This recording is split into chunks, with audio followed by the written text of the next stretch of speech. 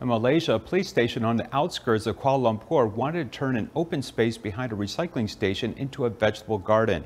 They invited Tzu Chi volunteers and nearby residents to help green the area, maximizing the value of this open space. Recycled PET bottles can be used as hanging planters for plants. Tzu Chi volunteers were invited to this police station in the suburbs of Kuala Lumpur to promote recycling. It can help avoid environmental pollution, and we want a beautiful landscape. Everyone has the right to enjoy the best possible living environment. The open space has been cleaned up and greenery has been added. Now you can see creativity and innovation everywhere.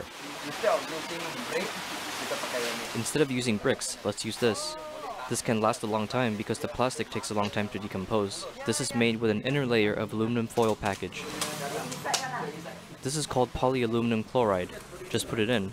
Mosquitoes can't fly in, and you just need to add water once a month.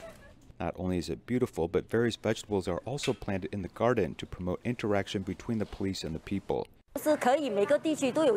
If there's such an event in each area, I believe that the police and our citizens will build a better relationship together. The police station placed recycling bins outside and encouraged police officers to take the lead in sorting recycling and implementing an eco-friendly life.